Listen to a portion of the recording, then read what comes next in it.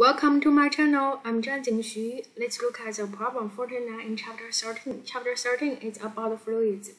In this one, we need to find the force, the weight of the force act on the roof, the house's roof, by this wind, right? This wind velocity is given.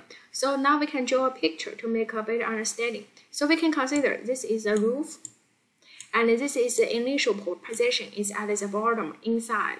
This is outside of the roof, the position 2, right? So at the position inside, we have pressure P1, Y1, V1 equal to 0 because there is no wind. Okay, at the position 2, we have P2, Y2, V2. V2 is given from the wind, right? And now the Y2, we can consider it equal to Y1 because this roof we can consider is not very thin. It's very thin. So Y1 equal to Y2. Now we consider there is a pressure act on this roof. So where is the pressure come from? Come from this difference between P2 and P1. Do you agree?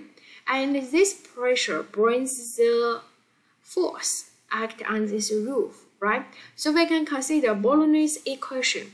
So at the initial position, we have the equation right at this one, P1 will have rho V1 squared rho G Y1, right? And in the position 2, similarly, we have the equation. So at the both sides, it equals. Now we can see V1 equal to 0, Y1 equal to Y2, so this term cancelled. Now we can write it in this way. Now we find the difference for pressure, delta P equal to P1 minus P2, 1/2 rho V2G, right? This one we get the pressure difference. Now, next step, how can you find the force, the weight? This force just equal to the weight, right? This force is, we consider the pressure times the cross-sectional area. This is A. A is given 6.2 meter times 12.4 meter in size, right?